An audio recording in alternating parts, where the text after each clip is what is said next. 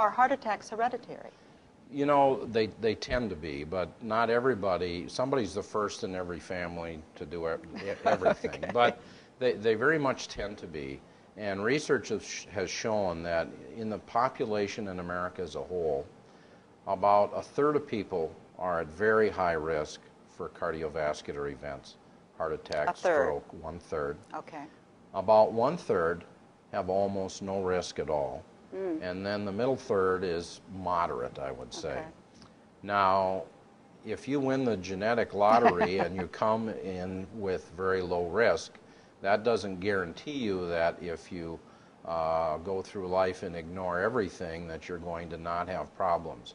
You still need to kind of pay attention to your body and try to keep your weight down and be active and pay attention to your blood pressure and those things. But there are individuals, about 33% of people, who seem almost to be immune to cardiovascular events.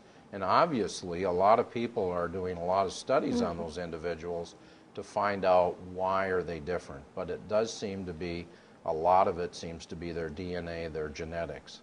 And, you know, there are centers now at some major universities. The University of Minnesota has one called the Rasmussen Center, where they screen people and do a wide variety of tests.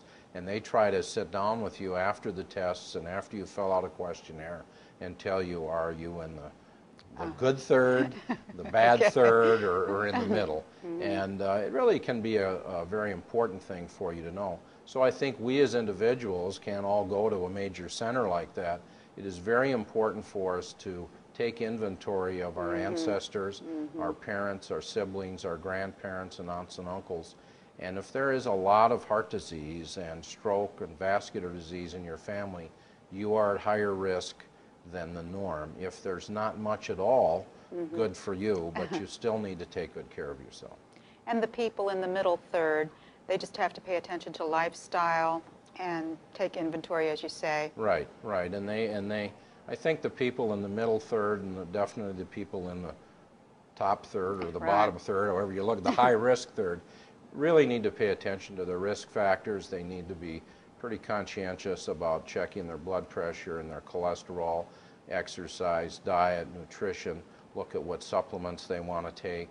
If they have prescription medications, make sure they take them and really pay a lot of attention to that and educate themselves about what they can do nutritionally, through exercise, and if needed, prescription medications to lower their risk.